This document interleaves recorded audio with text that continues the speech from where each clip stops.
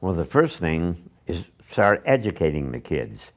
And when we say take a kid fishing, it means teaching conservation too. And I really think that's the first thing. It's got to start here. The other thing is pay attention. Nobody likes to be a squealer, but frankly, I've seen people pull in fish and throw them in the boat and look around. I'm talking about maybe 10 redfish, some undersized even. And I just call. Nobody ever comes. You know, by the time they get there, that guy's gone. And the other thing is watch out at the dock. They'll get their limit, bring them up, throw them in the ice chest, right back out.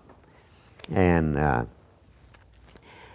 don't know, if it's a weekend fisherman, that's the only time he gets to go and he wants to keep 6 reds, and there's, say, only 2 people in the boat and he's got 9 reds.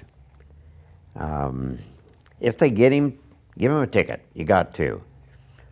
But that's not going to hurt anything. It's the guy that goes out with the gill net at night with a gun, which they've pulled on me before, early in the morning.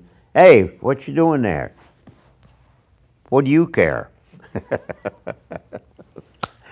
You know, looking back now, what's the high point of all your fishing experience and career? Fishing with kids. What's the low point?